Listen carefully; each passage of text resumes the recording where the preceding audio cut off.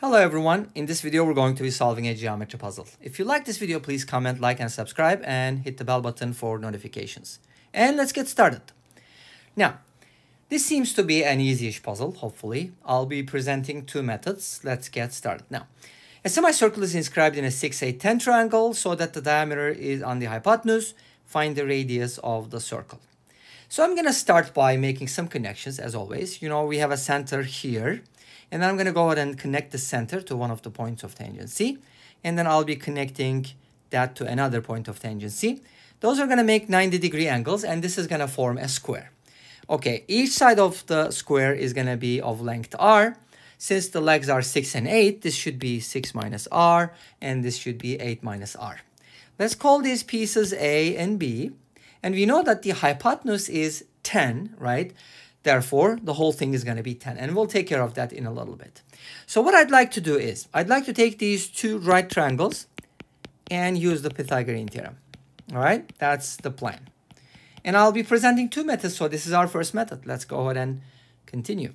So first, I'd like to write 6 minus r squared plus r squared is equal to a squared. So this allows me to basically expand it, right? And this is going to become 2r squared. So what I can do is I can basically square root both sides and get the a in terms of r. So that's going to be my first step. My second step is going to involve getting the b in terms of r, and then we'll put it together. I'll show you how to do that. So the legs are r and 8 minus r. So it's going to be r squared plus 8 minus r squared is equal to b squared. From here, we get r squared plus r squared, which is definitely 2r squared, minus 16r plus 64. That should equal b squared. If you square root both sides, just like a, similarly, we're going to be getting the value of b. And that should be this one. So now I got a and b, and I'd like to put it together. And how do I put it together? Well, they make up the hypotenuse, right? And the hypotenuse is 10. So that means that a plus b is equal to 10. So that's how we put it together. So let's go ahead and write that down as an equation. And obviously, this is a radical equation. But guess what? We're going to turn this radical equation, which is very radical, by the way, right? We're going to turn this into a quadratic equation. How do we do that? Well, we're going to square both sides. Let's go ahead and do it. But before we square both sides, I think this would be meaningful. Let's go ahead and simplify this a little bit, tiny bit. So what I'd like to do is I'd like to take out the 2, which is going to come out as square root of 2. So I'm going to have the same term, but this time the 2's are dropped, right? And then I have r squared minus 8r plus 32. Everything is divided by 2 basically, right? I divided everything by 2. And this is 10. So what I'd like to do is divide both sides by root 2. And you know that we can rationalize the denominator. And this is going to equal 5 root 2. Beautiful. And of course, this expression is squared. And this expression is also squared. Let's just square both sides. Okay, you get the idea, right? Hopefully. When I square both sides, I'm basically getting the first expression, r squared minus 6r plus 18. And then I'm getting r squared minus 8r plus 32.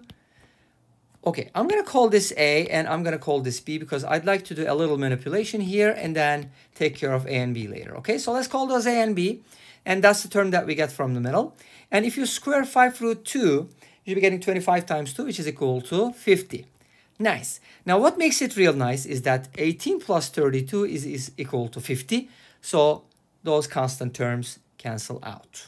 And what do we get? We got 2r squared. Let's write that down. Minus 18, not 18, 6 plus 8 is equal to 14, right? Yeah, arithmetic is kind of like my weakness, I guess. Plus 2ab, square root of 2ab is equal to 0. Obviously, I'd like to isolate 2ab here, so let's go ahead and isolate it, but at the same time, divide everything by 2. So this gives us something like the square root of ab is equal to 7r minus r squared. Now, I'm going to square both sides, but it would make sense if you wrote this as r times 7 minus r, because it's easier to square that way. So let's go ahead and square both sides here one more time. So then we get this and that, and of course this is squared as well. So AB is going to equal r squared times 7 minus r squared is going to be 49 minus 14r plus r squared. Okay, cool. Now, I got to go back and substitute a and b. A is equal to r squared minus 6r plus 18, without the radical, of course. And b is equal to r squared minus 8r plus 32. And this product is supposed to equal that product. Let's go ahead and expand it. 49r squared minus 14r cubed plus r to the fourth. Now, this looks like a quartic, but it's actually a cubic, because if you multiply r squared by r squared, you get r to the fourth. And then you're going to distribute the whole thing, right? You're going to be getting some r squared, r cubed, so on and so forth. I'm going to save you the trouble here because this is kind of time consuming. And I'll basically give you the answer. From this equation, a lot of things are going to simplify. And you're going to end up finding the r value as 24/7. Cool? That basically concludes our first method. So let's go ahead and look at the second solution method. Now, what does the second method involve? Right? Well, the second method involves another tool that we use a lot in geometry, and that's called similarity. Now, let's go back to our picture and see what that looks like, right? So here, the original one. And we can actually kind of sketch a real quick one like this one. It won't be real nice, but I think it'll do, at least for our purposes. So basically, we do have the 6, 8, 10 triangle, right? And inside it, I basically have like a semicircle that is basically inscribed like this, right?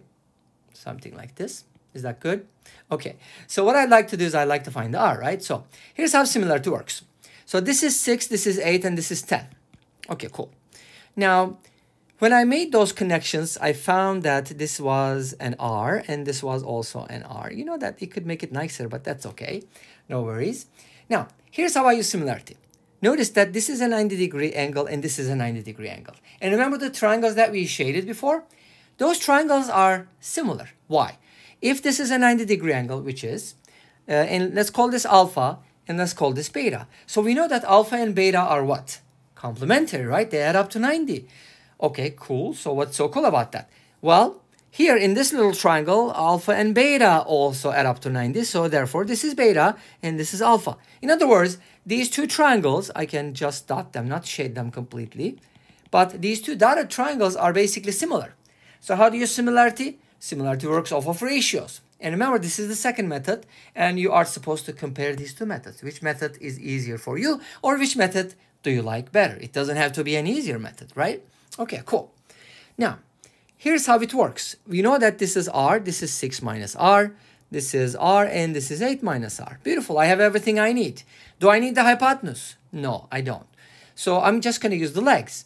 So how does this work? Start with one of the triangles. What is across from alpha? R. What's across from alpha in the other triangle? 8 minus r. Great. Okay, in the first triangle, what is across from beta? 6 minus r.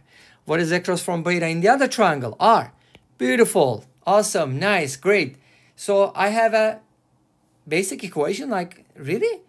I just need to solve this. Okay, let's cross multiply. R squared is equal to, if you multiply 8 minus r and 6 minus r, don't you get something like r squared minus 14r plus 48? Because, you know, some terms cancel out, whatever. Oh, r squared cancels out. Beautiful. As if I didn't know that, right? R squared cancels out and you end up with 0. Nice. So now we get 14r. If you add 14r to both sides, you get 14r equals 48. And obviously both sides you can divide by 2. And this should give you 7r equals 24. And in an effort to find r, basically, if you go ahead and divide both sides by 7, you should be getting r equals 24/7. And that brings us to the end of this video, right? Well, thank you for watching. I hope you enjoyed it.